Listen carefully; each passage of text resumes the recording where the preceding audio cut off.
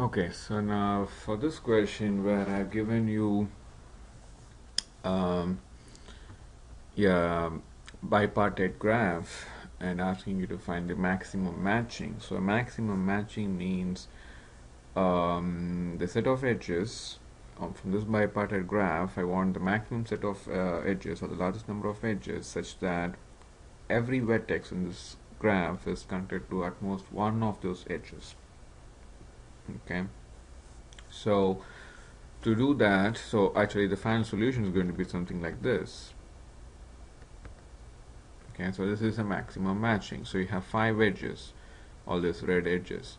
So you see each of these vertices is connected to at most one of these red edges, right?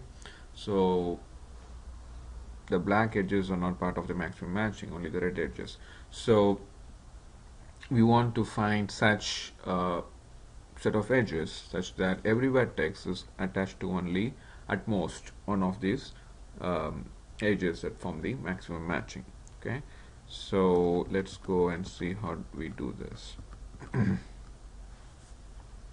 Alright, so the first step is to transform this bipartite graph as a flow graph. So we have a source and a sink, and we draw edges between from this set to this set, and all the edges are in this direction going from the source to the sink, so everything is in this direction. Okay, and we have now from the source we have edges to A, B, C, D, E, and then from 1, 2, 3, 4, 5, 6 to the sink.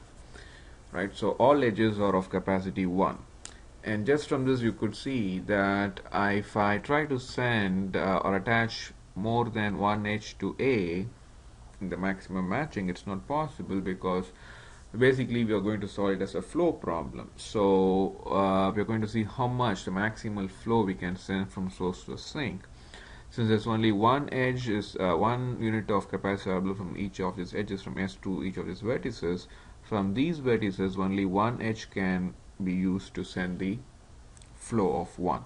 So if the inflow is at most 1 to each of these vertices, so the outflow could be at most 1. So you cannot use more than one of these edges from each of these vertices. Similarly to the sink, you may have multiple inflows, but you can send only one out. So only one of these incoming edges could be connected to each of these vertices.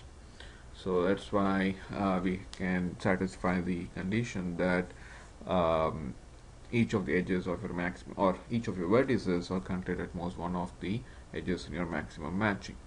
Alright, so now how do we so we got this initial kind of weighted graph. So all we have to now do is draw a residual graph of this. So this is a residual graph of that. So from for every edge, like we did for the Ford-Fulkerson algorithm, so you have 0/1, this is 0/1, and so on. So the back edge is sort of 0/0. So now what we do is we run find a path basically from the source to the sink. So let's say we found a path SA1T, which is this, right? So we are sending 1 unit of flow on these edges, so the capacity reduces by 1 and the flow increases by 1, and the back edge is -1, 1. Similarly on this it is 1/0 and the back edge is -1, 1, and this is 1/0 and the back edge is -1, 1 for each of these edges on this augmenting path. Right, so now the second path, now we want to go from S to B, trying to see how can we get B connected to the sink. So from S to B, you can go from B to 1. Now you're going to make use of this back edge again. So you see here this is available capacity 1. So from 1 you can send something to A, and from A you can send to 2, and from 2 you can send to T. Right, so basically 1 is giving back its flow. So the flow on this edge is now going to be -1 + 1, which is a 0, and the capacity of this edge is now being used from 1 to A, so its capacity now reduces to 0, and the flow on this edge is going to be reduced from A to 1. You have sent 1 unit of flow. Since you are giving back, since 1 is giving back to A, so it is 1 minus 1, which is 0, and the capacity on that edge is going to increase from 0 to 1. And on this edge from A to 2, this is going to be 1 slash 0, right, and then negative 1 1, and then 2 to T is going to be again 1 slash 0 negative 1 1, right. So those edges are fine. You're just sending 1 unit of flow and the capacity reduces by 1. So then everything is fine. So actually now you end up not really using this A to 1 because still you have only, still you have that 1 unit of capacity available from A to 1. So basically you're not using this edge A to 1. So sending from B to 1, and then this is from A to 2, right? Then similarly SC3T, that is fine. So as I showed now, you see here SA2T is one of your thing, and SB1T is the other augmenting path. So you basically end up not using that edge from A to 1, right, because of this kind of sending back from 1 to A, right?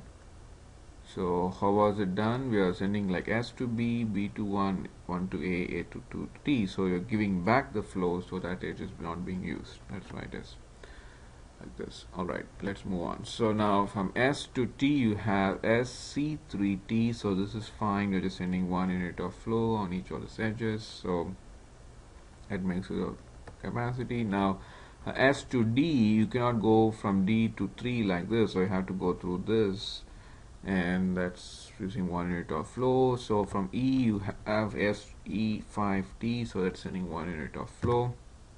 So eventually all these edges so that have been used to send some flow are colored in red, and if you just look at those edges across from this set to this set, these again 5 edges, 1 2 3 4 5, and those 5 edges form your maximal matching. Okay, and they're also forming your minimal cut here. These are the 5 edges that form your minimal cut for this flow graph, and for the original bipartite graph, these form your maximum matching, right?